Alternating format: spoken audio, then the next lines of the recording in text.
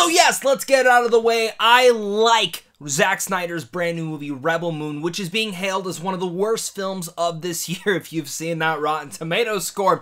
And honestly, I get it. I honestly do. Not gonna lie, because just getting this right out of the way, Netflix, you absolutely should have released the R-rated 3-hour director's cut. That should have been the version that we all saw for the first time. If you're trying to do this, oh, but here's the Snyder cut of Rebel Moon. That's not smart. It's not clever. For part 2, absolutely do not do that. Release the version Zack Snyder made, because we've been through this so many freaking times before. If you've ever seen a Zack Snyder movie and you've seen the theatrical released movie, and then you go and see the Snyder cut or the director's cut version of those movies, you're like, yeah, that version is 10 times better. We've been through this with Watchmen. We've been through this with Batman v Superman.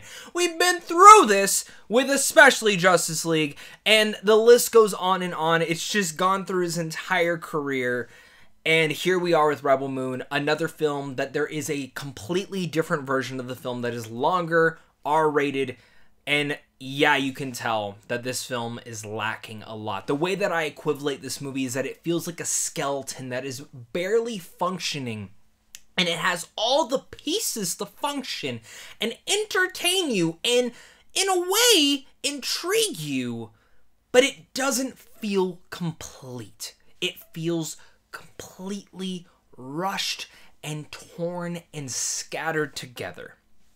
And this broken skeleton is barely moving. So, again, I got a lot of thoughts on Rebel Moon. In the end, I did like it, and that's coming from someone who just likes Zack Snyder movies.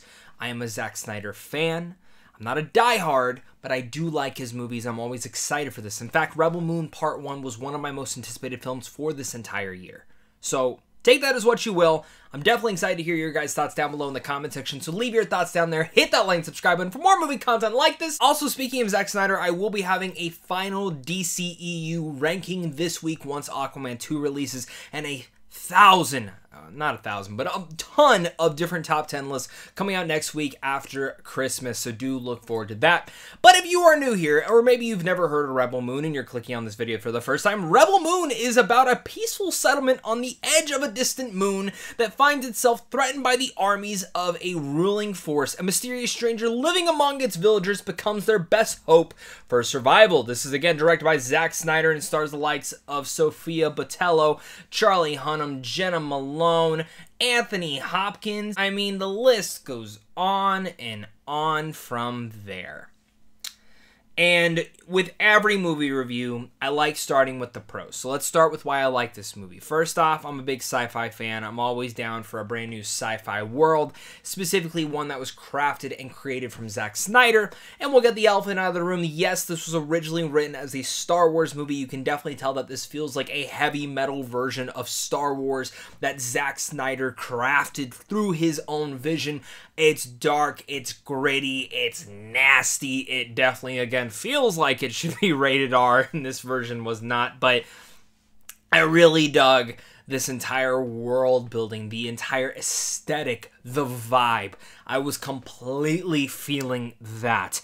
In fact, sometimes it would make me remember some of the old album covers you would see of old heavy metal bands, and honestly, like, and this might be a diss to some people, but it kind of gave me vibes of the best aspects of Sucker Punch.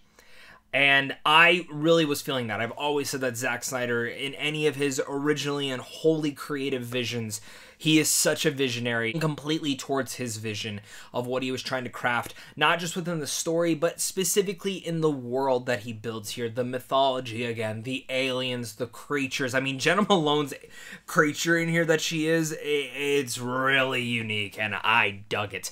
And I continue to be intrigued throughout the entire film every time they planet hop to another planet, because, of course, like I mentioned, this is very Seven Samurai-esque. You've seen the same story told in The Magnificent Seven. You've seen the same story even told in the likes of Bug's Life.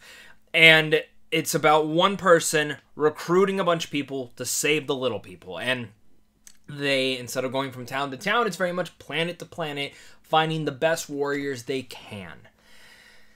And for me, I liked traveling to each of these planets. I actually wish we had a little bit more time on all of them. I wish we had more time with the characters, and you're going to hear me talk about that later on, but I like the story. It's very bare bones for what it was, but I enjoyed it. It's something you've seen before, and if you enjoy those films, you'll probably like what they're doing here. It also goes down to the action. For a PG-13 action movie, the action is pretty damn decent in here. But again, we're going to talk about that in my issue. If I am to go back towards the characters in here, and while I feel there is a very lack of character development, Sofia Boutella kills it in here. She is great. She was such a standout when I first saw her in Kingsman, and ever since then I've been really championing her into the Hollywood stream, and I think she's great in here.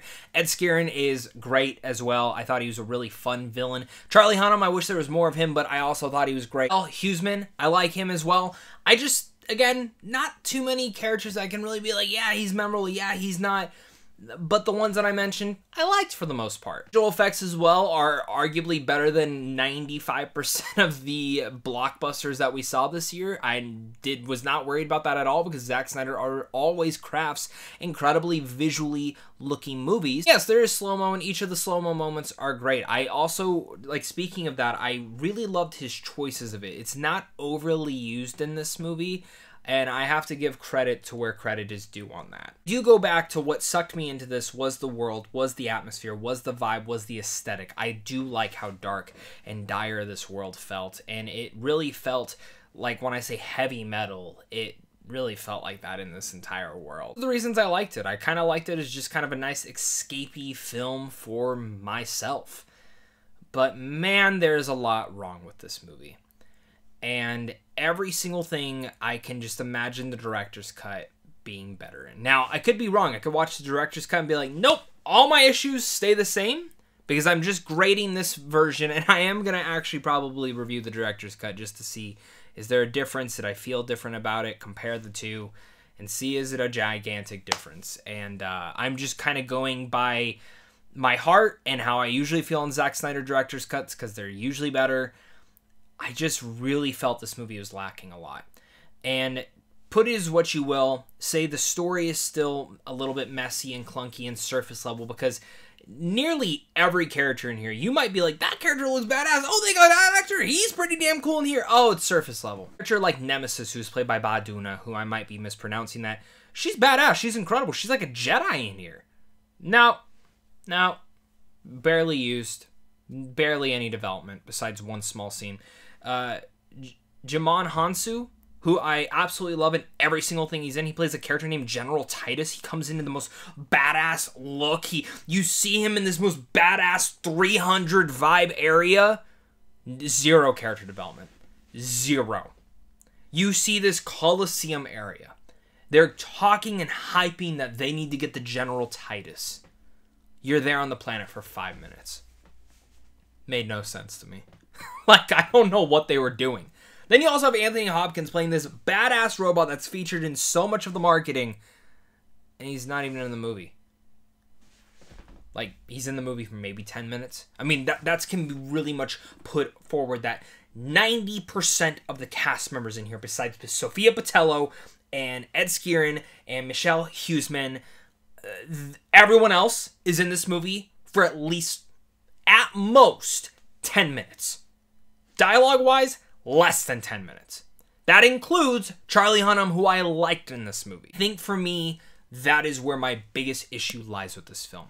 While I said I like this movie, this is not one that I can wholeheartedly recommend. It's one that I can recommend if you're a Zack Snyder fan, but if you're not a Zack Snyder fan, I think you're just going to watch this and think it's a mess. And I'm watching this going, all these characters have no character development. There's no development to any of them. I'm not saying that I needed deep diving stuff, but I don't know anything about them. And I understand this is only a part one, and I'll give credit on that. I think the part one on here actually felt completely fine. Like, where it ended, I felt satisfied. I wasn't left going, oh my god, it just ended like on a giant cliffhanger. No, it kind of reminded me of the same feeling I had watching like Fellowship of the Ring for the very first time in the way that it ended. So, again, you know more is coming. It's already been filmed. We're getting part 2 next year. That's not a complaint to me. My complaint is the characters and how surface level they are. And I think that's going to bother a lot of people watching this movie.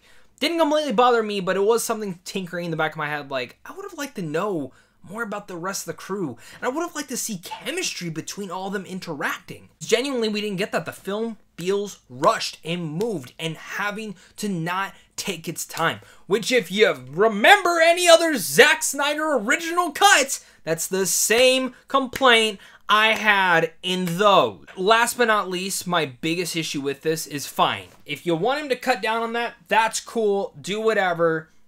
Why is this movie not rated R is beyond me. This is like watching a John Wick movie, not in terms of, again, John Wick having some of the best action ever, but in terms of watching an R-rated John Wick film, and every time he goes and puts a gun to someone's head and pulls the trigger, it cuts away.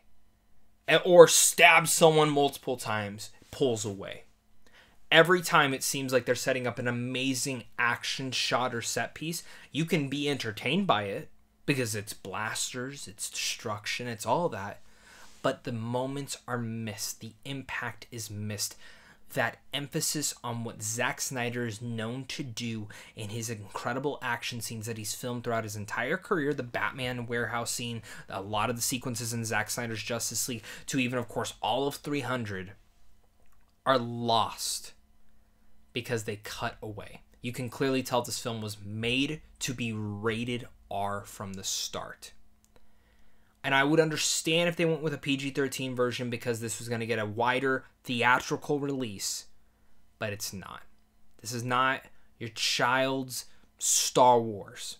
This is for adults, and yeah, very disappointed in that. I think that's where the more and more I think about the movie, I still go back and be like, I like that, but I'll never rewatch this version. I'll never rewatch this version of the film, and I will have zero interest to watch it, and I'm more interested to watch the second part of this. And I'll tell you right now, if part 2 releases in the same dumb fashion, a PG-13 version that's shorter than what Zack Snyder intended, I will not be watching that first version. I will watch the director's cut when it premieres so I get the full experience. And honestly, here, I'm happy I saw this, so at least when I see the director's cut, I can see, hopefully, the better vision. I mean, again, I might be re-reviewing this movie in less than a year and being like, yeah, the director's cut still doesn't cut it. But, I mean, that is that. These are more just complaints of what I hope, I guess, to see in his director's cut and what I hope to see. And specifically, like, reading interviews, it seems like that's what we're gonna get, is those better action sequences that aren't as cut up, the better character development, hopefully chemistry between them, actually banter, collaboration, things like that. Those are the moments I need to see. And I think if you're adding an entire hour back into the movie, I can greatly see where you can be placing a lot of those. Now, with that said, I do have one issue with the movie. This is one issue that I do not think a director's cut will fix.